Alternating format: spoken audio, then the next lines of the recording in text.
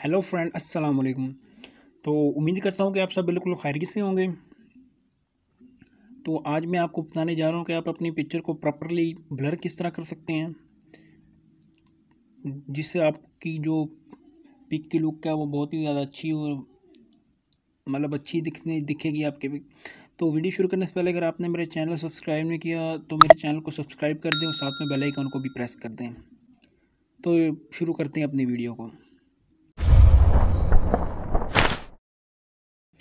तो सबसे पहले आपने करना है सिलेक्ट अपनी फ़ोटो को, जो आप फ़ोटो सेलेक्ट जिसको आपने करना है, जिसका बैकग्राउंड ब्लर करना है।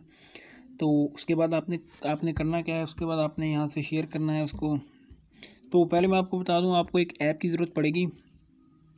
वो ऐप आपको प्ले स्टोर से मिल जाएगा। उस ऐप का नाम है आफ्टर फोकस। ये वाला आपको ऐप दिख रहा होगा, ये वाला आफ्टर फोकस। इस ऐप को आपको डाउनलोड करना पड़ेगा। तो इस ऐप को डाउनलोड करने के बाद आपने करना है पिक को यहाँ से शेयर पे हम कर लेते हैं। यहाँ से आपको ऑप्शन दिखेगा, ये देखें, ये आफ्टर फोकस। तो इस पर आपने शेयर करना है। शेयर करने के बाद आपको यहाँ से ऑप्शन मिलेंगे।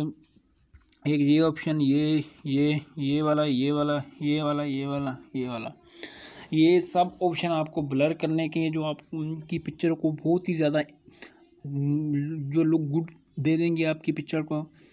तो ये सारे के सारे फंक्शन आपको जो वर्क करेंगे। तो मैं आपको आज जो बेसिकली वो ऑप्शन बताऊंगा जो पीछे जिसको जो ब्लर करते हैं सिर्फ।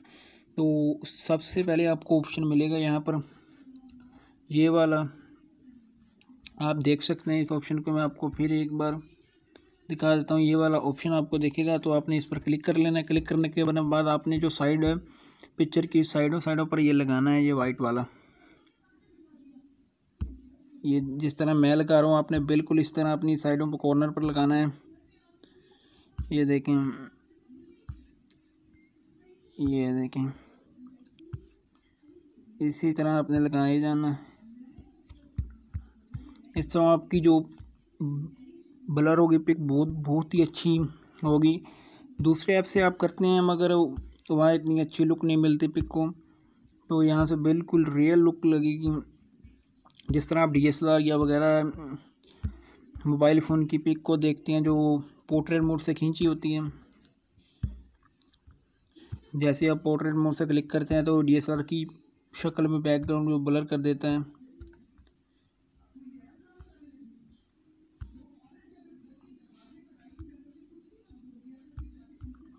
तो उसके बाद आपको जो जगह आपकी रेड होगी वो ब्लर नहीं होगी।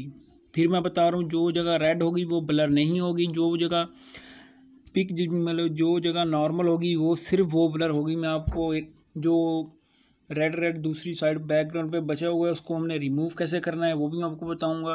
तो उसके लिए आपको आना पड़ेगा यहाँ से तीसरे ऑप्शन पे। आपको तीसरा ऑप्शन ये वाला नज़र आ रहा होगा। तो आपने इस जो रेड को इनको साइड से मिटाना है इस तरह। ये देखें, ये प्रॉपरली ऑटो कर लेता है सब कुछ। ये देखिए, इस तरह आपने साइडों से इसको कर लेना है रिमूव। तो आपने जो वाइट लाइन है उसके ऊपर नहीं लाइन मारनी है, आपने जो ब्लैक लाइन है उसको लहदा से ऊपर लगाना है। तो इस तरह आपने करना है जिस तरह मैं आपको करके दिखा रहा हूँ। तो इसके बाद जहाँ जहाँ से रहती है उसको हम कर लेते हैं।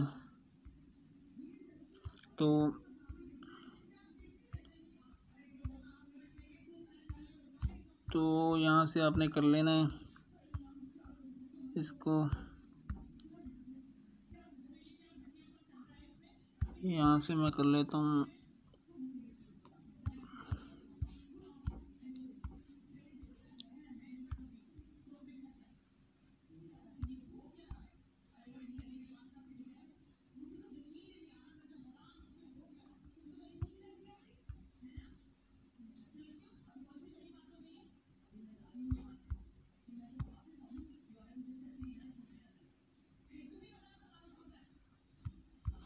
तो उसके बाद आपको जब आप सब सारी की कर लें अच्छी तरह से, तो उसके बाद आपको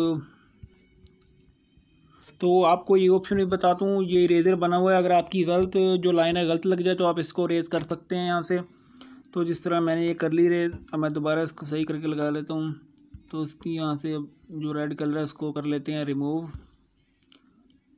कर लेने के बाद अब आपने आना है ऊपर नेक्स्ट वाले ऑप्शन पे जो लिखा हुआ है। तो आप नेक्स्ट वाले ऑप्शन पे क्लिक करने के बाद ये आप देख सकते हैं बिल्कुल DSLR वाली लुक इसने इख्तियार कर लिया, बैकग्राउंड आप बिल्कुल देख सकते हैं। तो उसके बाद आपको यहाँ से ऑप्शन मिलेंगे दो, ब्लर और फीदर का।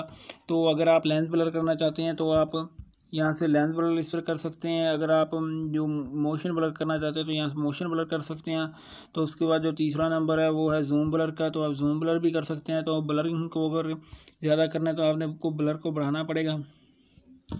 तो ये देखें जिस तरह बिल्कुल DSLR जैसी पिक होती है उस तरह ये कोई आपको इस हिस्सा ऐसा नहीं देखेगा जिससे यहाँ से ब्लर या थोड़ी बहुत टूटी हुई, बिल्कुल करेक्ट आई है। तो ब्लर को अगर आपने कम ज़्यादा करना है तो यहाँ से कर सकते हैं। तो उसके बाद आपको अपर्चर का ऑप्शन मिलेगा। तो आपको अपर्चर के ऑप्शन पर एक बोके का ऑप्शन मिलेगा यहाँ पर। तो उस बोके के ऑप्शन पर आना है। तो ये वाला ऑप्शन आपकी जो लाइट है पीछे पे जो लाइट आ रही होती हैं वो थोड़ी सी जो बैकग्राउंड में लाइटें दिखने लग जाती हैं, आप देख सकते हैं।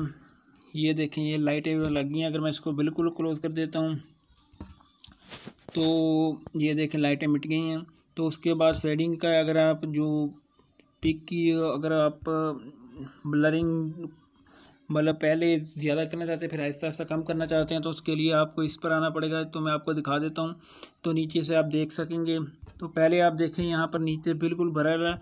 तो अगर मैं इसको यहाँ पर ले आता हूँ, यहाँ पर इसको छोड़ देता हूँ तो ये देखें नीचे से थोड़ा सा ब्लर, ये देखें पहले यहाँ बिल्कुल ब्लर था, ब्लर नहीं रहा। तो इसका ये फ़ायदा है। अगर आप नो फेडिंग करेंगे तो ये वैसा ही हो जाएगा। तो उसके बाद फ़िल्टर है जो आप बैकग्राउंड में ये फ़िल्टर सिर्फ बैकग्राउंड में अप्लाई हो सकेंगे। जो फॉरग्राउंड फ़िल्टर है, जो फॉरग्राउंड है वो ऊपर की, जो बैकग्राउंड है वो आपके बैकग्राउंड पे होंगे, जो फॉरग्राउंड है वो फॉरग्राउंड पे होंगे। तो ये देखें बैकग्राउंड का बैकग्राउंड पे लग गए।